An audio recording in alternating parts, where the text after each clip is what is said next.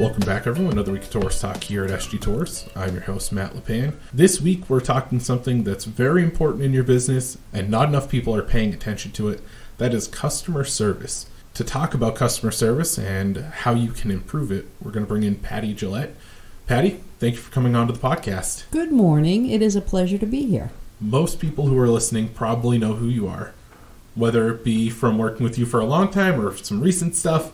But for those who don't, some of our newer listeners, some of our newer dealers, can you just go into who you are, what you do right now, and how you got to where you are? Sure thing.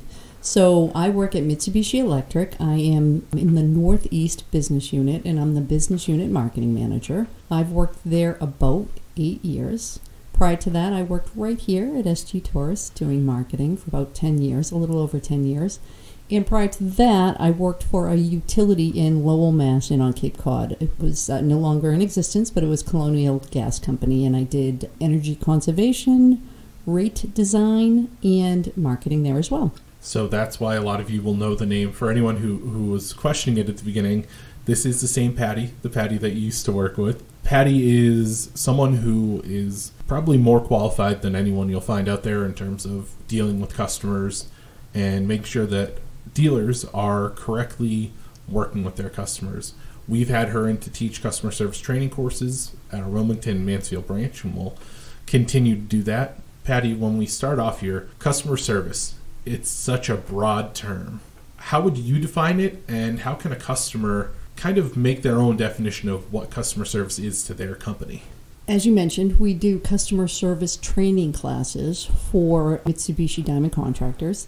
And we started doing these classes because we realized that there was a need, and we were able to realize that because we listened to a lot of the incoming calls that come into our diamond contractors. We have call tracking numbers for them. And listening to those calls, we realized we can help them build their businesses by going through the basics of customer service. So we came up with a class to focus just on that. It's a half-day class. It is for customer service reps, people who answer the phone. Not really for salespeople. It's really focused on those folks. And we started by saying, well, what is customer service? How would we define customer service? And, of course, we went right to Google, and that's where we looked for our definition. And interestingly enough, if you go to Google and do a search on what is customer service, you'll find over 5 billion search results. So we knew right then that we'd hit on a hot topic. People are really interested in customer service. And there are a couple of really great definitions of customer service that we use. So I'll go through a few of them. Customer service is a company's ability to take care of their customers' wants and needs. Customer service is displaying a professional, positive, polite, proactive, and punctual attitude. Now, I like that one because nowadays with the internet, people, it's crazy, but they're more impatient than they ever were. So punctual is really important in our business. And finally, customer service is an attitude that can be summed up as, I care and I can do it. When we look over some of those definitions, the 5 Ps one is really one that I know that I kind of latch onto that one a little bit, and you brought it up, punctual. We live in an on-demand society, and it's getting more on-demand by the day. Some call it the Amazon effect. I ordered something, I want it tomorrow. I ordered this service, I want it done today. Why is punctuality such an important factor out of those 5 Ps? Obviously, we know they're all important, but you touched on it briefly, but if you can go a little deeper, why is punctuality really the one that we want to focus on here? So you hit on it partly. People have become just used to being able to get things when they want them. And it is the Amazon factor. But in our industry, HVAC, we have another factor going on, and that is people really don't think of our service until they need it. So in the Northeast, we have maybe 8 weeks of summer. And most people don't think about air conditioning until the first 2 days of 90-degree temperatures. And then everybody calls at the same time. So our HVAC contractors are dealing with a kind of unique proposition in that they get an awful lot of business requests during a time when they probably can't staff up to serve everybody. So part of this whole customer service paradigm is helping HVAC contractors figure out how to juggle that and manage people's expectations. You mean people aren't thinking about air conditioning right now when there's 30 inches of snow on the ground outside. We wish they were, but they're not. Nope. Another definition that was in there is the I care aspect of things. We've touched on this in your training. When you look at a customer, right, and define a customer, one of the powerful things I took out of one of your recent trainings was we are not doing a favor for the customer. The customer is doing a favor for us by choosing us. Can you dive a little deeper into what a customer is and why that, that's when you think about it right off the bat, that's not exactly where you go. You think of we're providing the service, but a customer has to seek you out and choose you. You're absolutely right, Matt. So we have what we call the commandments of what is a customer. Great customer service reps keep this list right at their desk when they answer the phone to remind them of how important a customer is. So we start off by saying the customer is the most important person in any business. And it's kind of funny when we do these classes, sometimes we have business owners in the class. And of course, they're really important. And it's their blood, sweat, and tears that founded the company. But we all know, and everyone has to keep in mind, that until you sell something to a customer, you're not going to be in business. So it's all about realizing that the customer is the most important person in the business. Some other things to keep in mind, as you mentioned, the customer is not dependent upon us. We're dependent upon them. They're doing us a favor when they call us. So make sure they recognize that when you answer the phone. A customer is someone who comes to us with needs, and they want us to solve those needs. So we joke and we talk about the fact when we do this class that people don't generally sit around and say, hey, we've got some free time, let's call an HVAC company and chat with them. No, they only call when they have no heat or when they need air conditioning. So when they make that call, most often they want to hang up with an appointment. And if you can't do that on the call, you're not serving your customers.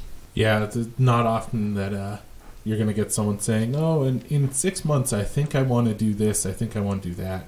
It is, I got home from work today and it's 10 degrees out and I'm worried my pipes are going to freeze. I need someone here now. And as much of a pain as that can seem like, the I need it now, I want it now, all of that, it's really, like you said, it's important to remember this person is doing a service for you by choosing you as the person they called. There's a lot of dealers out there, a lot of different brands, and they're choosing you as the person that they want to reach out to. So, like you said, we get some furrowed brows when we say the most important person in the company is the customer. But with no customer, there is no company. And I know that you had a great quote that you brought up in some of the trainings, and can you just reiterate that for us? Sure. So it's a quote by Henry Ford, and it is not the employer who pays the wages.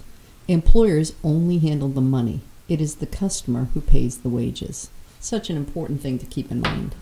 Yeah, and it's so true. Like I said, if you don't have customers, you don't have business. Now, when a customer calls, the last thing you want to do is have that phone hang up and have a negative experience for that customer, because that person's not coming back. And we all know it costs a lot more to get a new customer than it does to keep your old ones.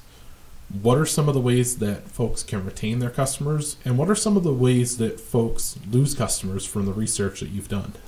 So we have a lot of fun with this. When we do the training classes, we watch a really kind of fun video about customer service and really not customer service, terrible customer service. But the facts show us this, that customers leave a company. 68% of customers leave a company because of an attitude of indifference expressed by an employee. 14% of customers leave a company due to their dissatisfaction with the product or method of conducting business. So 82% of existing customers won't come back as customers in the future because of factors that our customer service reps can impact every single day. That's a huge, huge thing to consider. In class, we ask the group, hey, what's better? Is it more expensive to add a new customer or to retain an existing customer? And pretty quickly everyone says, oh, it's much more expensive to add a new customer. So then once they realize their impact on keeping existing customers, you see the light bulb go off and people realize, hey, this is really important. Because, as we say in class, most consumers are pretty skeptical about heating and air conditioning. They don't know much about it. What happens when you don't know, you get nervous. So think someone's trying to take advantage of you. You kind of put up barriers. The first person who has to deal with that is the person at an HVAC company who answers the phone. So what we do at Mitsubishi, and you know this, we do tons of training. I'd say we're honestly the best in terms of training technicians. But what we hadn't thought about till this class is how important it is to train customer service reps. Because, hey, you're not going to get to the technician stage if you don't have a good customer service rep who can close the call and set an appointment. So those people are really, really important, and we want to encourage them to realize how important they are to the success of their business. And so we know we have a lot of business owners that listen to the podcast. That's why it's so important to create a culture around your office of positivity and positive thinking. You know, when someone picks up a phone and you hear, hello, and you hear the sigh, it almost sounds like you're an inconvenience on their day. I don't care if it's heating and air conditioning or if it's a pizza delivery place. That person's going to go, they don't want me. They don't want me as their customer. And what you want to do is create an atmosphere in which the customer feels that you want to be giving them your services. It's not an easy thing to do. It's really not. There are going to be days where a customer service rep is sitting in an office and the phone hasn't stopped ringing. They have a coffee that's been sitting there for 2 hours. It's now ice cold and it's been a long day already. And they look at the clock. It's 9:30 in the morning. Someone calls and says, I have no heat. I need someone out here today. What can a customer service rep do to give that feeling of positivity and to make sure that the person on the other end of the phone feels wanted by your company? Matt, such a great question. So I'll go over what we call our 10 commandments of customer service, and I think that'll kind of answer the question. So first thing everyone has to keep in mind is that the customer who's calling on the phone is never an interruption. They can hear it. So because when we're talking about phones here, consumers can't see your face, it's really important that you relay through your voice that you're enthusiastic about talking to them. So they have to think in here in your voice when they call, hey, you're the most important thing to me right now. And we go through some kind of techniques that customer service reps can use in their office to kind of encourage other people not to interrupt them when they're on the phone. Unless there is a fire in the building, when someone calls, you're going to be making money for the company. Don't bug me, right? Mm-hmm. So that's the first rule. Greet every customer with a friendly smile. It sounds a little bit corny, but I'm going to bet that if you're listening to me now, you can tell that I'm smiling, right? You can hear a smile over the phone. So that's really important. Call customers by their name. Dale Carnegie says nothing is as sweet as the sound of the customer's name or someone's name. So make sure when someone calls, you jot their name down and use their name in conversation. They can tell you're listening then. The fourth one is remember that you are the company. Again, most people don't know much about HVAC. Most people have never called an HVAC company. So when they get someone on the phone, their first impression of that company is the person who answers the phone. The fifth one is never argue with the customer. I know it's hard. The hardest of all these commandments. It truly is very difficult when people are being unreasonable. The weather is either very hot or very cold. You've got tons of people frustrated, but you're not going to win that argument. We depend on those customers, right? So those are our top 5. I'll give you the next 5. 6 is never say I don't know. So this is kind of tricky, especially for new employees, because of course you don't know everything when you're new. But in the class, we talk about some techniques for handling that when somebody asks you about a specific, like for example, on Mitsubishi's website, and I see this hyperheat system. What does that mean? Well, if a customer service rep has only worked there 1 week, they don't know, possibly. But a nice answer is, listen, that's a really great question. So when we send our salesperson out to your house, we're going to make sure I'm going to jot down that you're interested in hyperheat. And when our salesperson comes out, he'll be ready to talk to you about hyperheat. So that's kind of one way to respond to that I don't know. Remember, customer pays your wages. That's commandment number 7, and we sneak it in as much as we can. It's so important to think about customers. The 8th one is state things in a positive way. The 9th one is brighten every customer's day. And the 10th one is always go the extra mile. And it's great talking with Patty. We're talking customer service with Patty Gillette from Mitsubishi Electric. Patty's going to be back next week on Torrice Talk to continue the conversation. We've gotten into a lot of great stuff here with Patty, and she has so much more information to give that we want to make sure that it's not too much out there for you to digest. We're going to be back with Patty next week. I want to thank you for tuning in. Make sure to subscribe to the podcast. Apple Podcast, Spotify, Google Play, anywhere you can find a podcast, you can find us. Just search Torrice Talk. Follow along on social media, Facebook, Twitter, Instagram, and LinkedIn. Use the hashtag Torrice Talk. And as always, you can catch all of our podcasts on our website, sgtorrice.com/podcasts. I want to thank you again for tuning in. We'll see you next week, once again with Patty on Torrice Talk.